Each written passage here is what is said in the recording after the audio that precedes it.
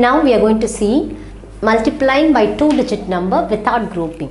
So look at this number. This is 22 into 3. Ones tens, ones tens. Okay. So 22, 2 ones and 2 tens. 22. And 3 3 33. That is 2 2 22 and 3 3 33. 2 ones and 2 tens and 3 ones and 3 tens. We are going to multiply. That is, these two are 2-digit number. So first you have to write the place value one sentence. I am going to multiply by the ones. Okay, this is 22 and 33. So ones place, that is what is a number? That is, what is a ones place? 2, and tens place what? 2. So 22 is going to multiply by 3 because I am going to multiply 22 as a number. 22 is going to multiply by 3. That is 3 ones. Okay. So 22 into 3. So 2 3s are 6 and 2 3s are 6. So 22 into 3 you can get what? 66. This is multiplying the one. Step 1 is over. Next, multiplying by the tens.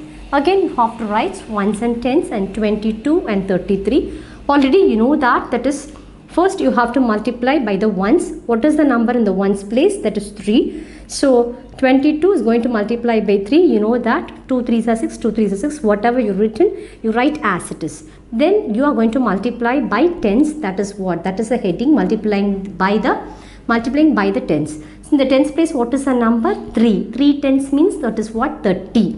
So first multiplying by ones, that is 22 is going 22. 22 I have already multiplied by 3. You know that 22 into 3 you can get this answer 66. So in the ones place, because there is no number, that is the reason, because we are going to multiply by 10. So in the ones place you have to what? Add 0. I have written 0 here already. Now I am going to multiply by multiplying by the tens. So how many tens? 3 tens. 3 tens mean 3 into 10, that is 30. 22 is going to multiply by 30.